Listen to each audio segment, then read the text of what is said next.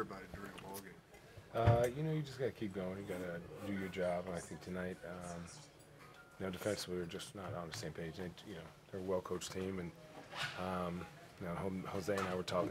We've been in the league a long time, and these games when like a coach gets fired, or a bunch of guys get traded, everyone just plays free of mind. I think for us, we just weren't on the same page defensively, and then as far as Kevin goes, man, it's a tough break, man. He's been playing some damn good basketball for us, and the guy's been just a workhorse this year for us, and I think you can't ask one guy to be like, oh yeah, now go average a 17 and 11 or whatever he's averaging. So I think all of us got to step our game up.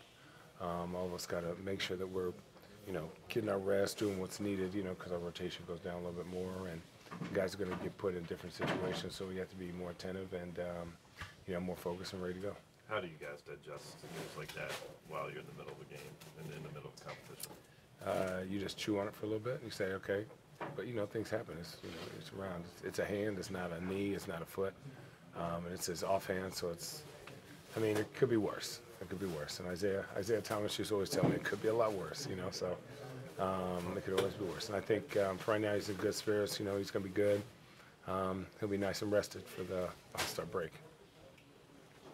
Good. Cool. Thanks. Easy. Yeah.